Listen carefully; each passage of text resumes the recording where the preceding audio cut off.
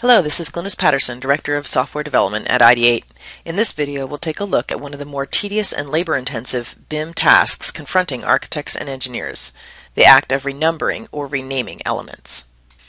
One common example of this problem is customer naming requirements. We've had customers who require that all the system families, for example, are prefixed with their company name.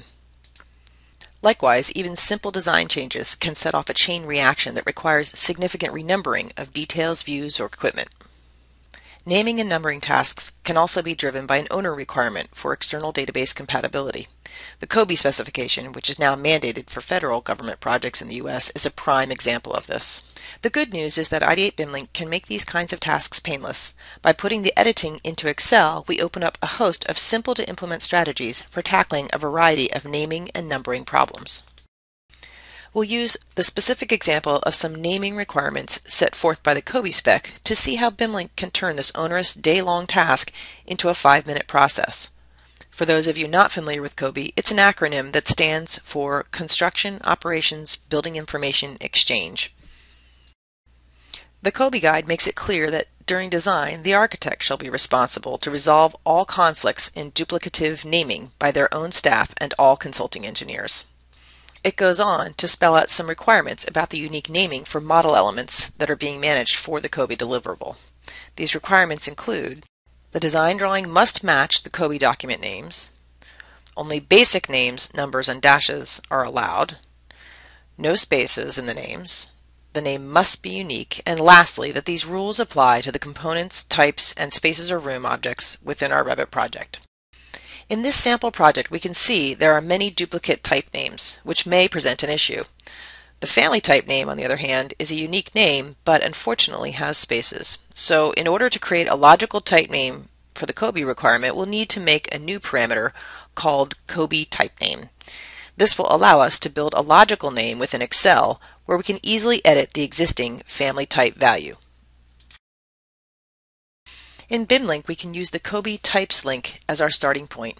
This link, which ships with the 2013.2 version of our product, contains the family type parameter, and it's easy for us to add our newly created parameter to the list for export. It's good practice to edit the name and the description of your link definitions, so we'll take a moment to do that. Next, we'll review the list of categories that we want to include during export. We'll unselect ceiling and floor objects as they are typically not required as an asset that is managed through COBie. We'll also review the Filters tab before we exit to see if there's any additional need to filter the data. Currently, we're excluding the model text, which is part of the generic model category. That's worth keeping, so we're ready to export to Excel. If we actually had to rename these 60 types, it might take us a good hour to do so in this simple example, because Revit would require you to edit each family.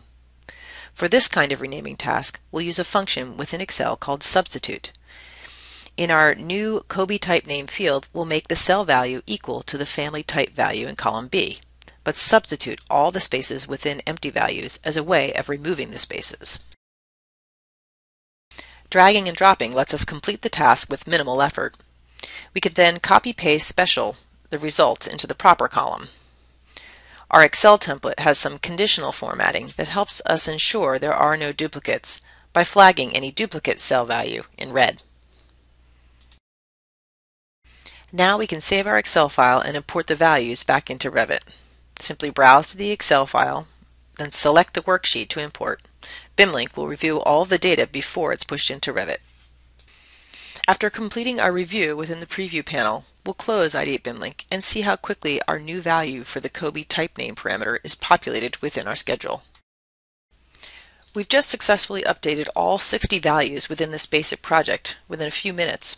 The data we've populated is accurate and meets all of the COBie naming requirements for types. A typical COBie project will require at least 4 iterations of this: one for design development, another at 100% construction documentation, another at beneficial occupancy, and lastly within the as-built documents. That's a lot of data entry. So whether your renumbering tasks are driven by COBie or any other reason, let BIMLink plus Excel do the heavy lifting and put your architects and engineers onto higher order tasks.